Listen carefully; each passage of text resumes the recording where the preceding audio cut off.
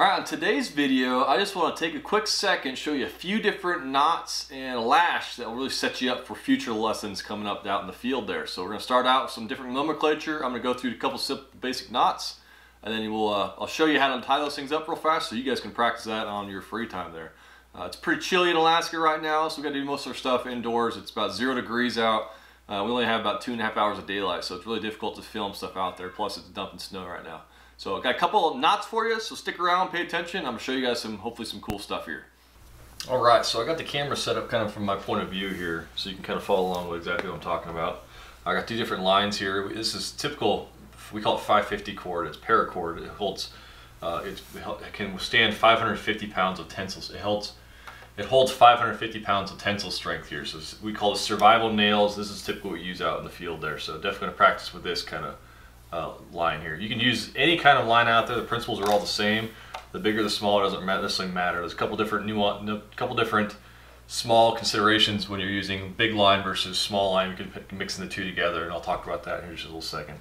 So before we get into that, I want to talk about a couple nomenclature items here. So anytime you're working with a line, the very end of this thing is going to be the running end. We call that. The middle of it's going to be the body of the line, and the very end of the line, it's not really doing anything. It's going to be the standing end.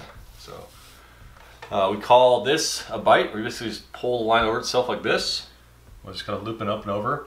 That's a bite. This is overhand loop, where the line goes over itself, kind of like a twisty motion there, and the line's going over the top. Overhand loop. This is underhand loop, if its line's going underneath itself. Alright, we call this a turn, where it goes around something. If it goes around that object and continues in the same exact direction that it's trying to go, we call it a round turn, just like so. Alright, so the easiest knot I can show you right now is called a square knot. It's used for tying two like diameter pieces of line together, like these two pieces of 550 cord here. So just keep an eye on which line is doing all the work here. Whatever line does all the work, you can make sure it does the entire work for the entire set of the knot here. So I'm going to start with the right side here. So the first thing you can do is take the right, put over the left, this green one here, twist that one around the white, and we go left over the right, and twist that one around. Notice how this green one does all the work there. Pull it tight, and you should have two horseshoes coming together just like so. Now depending on how much snow and ice and all that is out there, depends on how long these tails right here I leave. I use at least an inch or two or so is more than enough. To strike the knot or run tight, all I'm going to do here is take the body of the line and the running end of the line, and I'm going to separate the two. You'll see it pop free like that, and you'll be able to fish the line out. So real fast, I'm going to show you again. Just remember opposites. So if I start with the right, I got to do the left here. So right over left, twist it around, and then left over the right. Twist it around again. Get your two horseshoes coming together, and you're good to go. So I'm going to go ahead and leave that knot in there. So once again, this is used for tying two like diameter pieces of line together. This will not work, however, if I'm trying to tie this small diameter line to like a very large rope itself. So it won't work out very well there. Next one I'm going to show you is called just a fixed loop. There's a couple different variations here. The first one isn't considered a survival knot just because it loses a lot of tensile strength. And also is very difficult to untie. So a typical survival knot, the characteristics of it is it retains its strength, and it's very easy to tie and untie, and it retains that tensile strength characteristic. Anytime I put a turn or flex in this line, just like so, it lowers that tensile strength of that line there. So I want to minimize that as much as I can. So this first one's pretty easy. Just take a bite, about 4 inches long here, the tail, 4 or 5 or so. Then this bite, this loop going right here, I'm just going to go ahead and do an overhead knot with that. Wrap it around. Pretty straightforward. Pull it through. You see there I got myself a fixed loop. Pretty straightforward. Problem with this one is, like I said, it's very difficult to untie. If I put a lot of tension on this thing, if I built a shelter out of it, it's very difficult to untie that thing. So I'm most likely going to have to go ahead and cut that off, especially if it's, once again, extremely cold out there.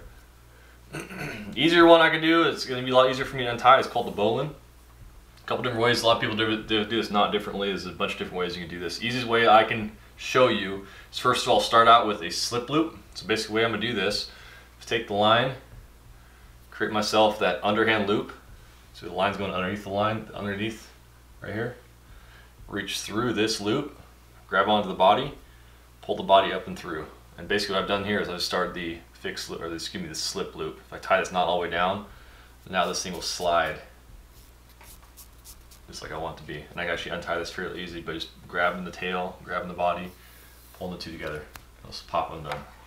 So I'm going to show you that one again. Underhand loop, reach through there, grab the body, pull the body up and through. So to make this into a bowline, a pretty easy way is instead of tightening this thing all the way down, so I keep this knot right here fairly loose, I'll just take this tail right here, put it through the loop, and bite it back over the top. You can see how it's doing that through and bite it back over the top there. All I'm taking now is to grab this body right here, I'm going to pull and it's going to slide up and over. You see it slides into place. And it should have just kind of like a triangle shape going on right there.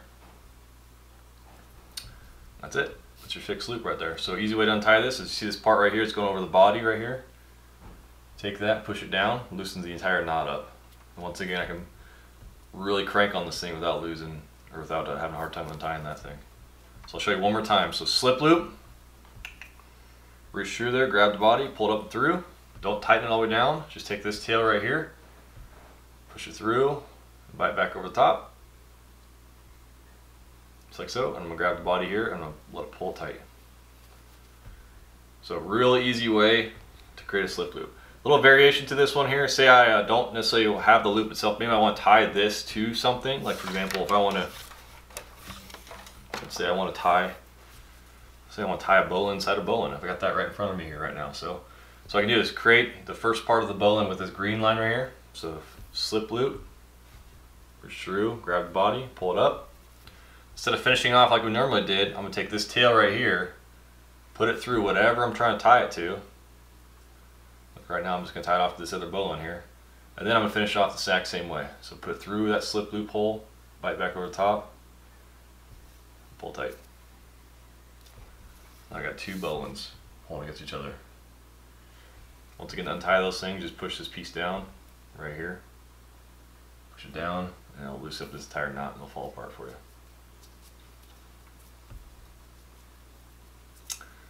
So let me show you real fast another example of how I can use this bowline here. Alright, so let's say I want to tie the bowline off to this canteen here. I just want to tie it right to the loop I got on top of this right there. So all I got to do here is start the bowline with that overhand loop. Just reach through, excuse me, the underhand loop because the line's going underneath the body here.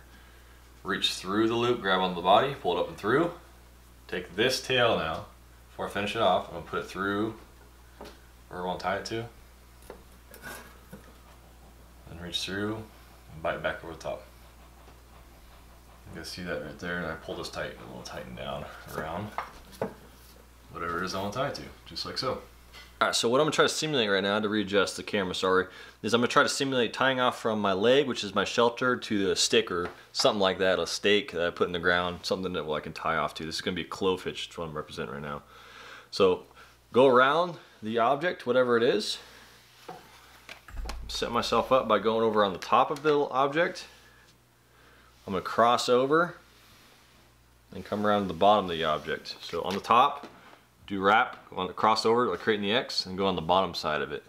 Basically all I'm going to do is go around the item, the object, wrap it around on one side, cross over, you can see that X I just made right there, cross around the other side. I'm just going to keep this tight. I'm kind of holding the dowel, it's a little bit tough, but so once I have that X right there, what I'm going to do is I'm going to put my finger on it to keep it from loosening up, and now I could take this line right here and fish it underneath this line. Okay, see what I'm doing there? It's going to tighten back on itself. So I'm going to spread this thing out kind of so you can see what's going on here. But basically what's going on now, as you can see, it's going in the middle, going around the object, crossing over, and then I'm putting the line underneath itself. You notice how it's kind of slipping and sliding on this dowel just a little bit. It doesn't have a lot of friction on this material here. If you have a lot of bark and that kind of thing on there, it works a lot better. So what I can do is take this line and kind of do half hitches from there on out. So just take the line, slip underneath itself again. I do this over and over and over. So really simple, it's a clove hitch. We use this all the time to kind of finish off the knots and lashes and everything else that we use, which I'm going to show you in future videos, some different lashes and different hitches as far as the trucker's hitch, the shear lash, and the square lash. And this will really kind of complete the shelter building excursions out in the field there. Mr. Cat wants to play as well, so hopefully you enjoyed the video. Hopefully you get a lot out of this and you learn these different knots. And this is going to build upon, this video here is going to build upon other videos I'm going to shoot later on where I'm actually building shelters out in the environment and doing all kinds of survival odds and ends. So hopefully you learn a lot from this and you remember these knots next time we're doing another shelter out in the field.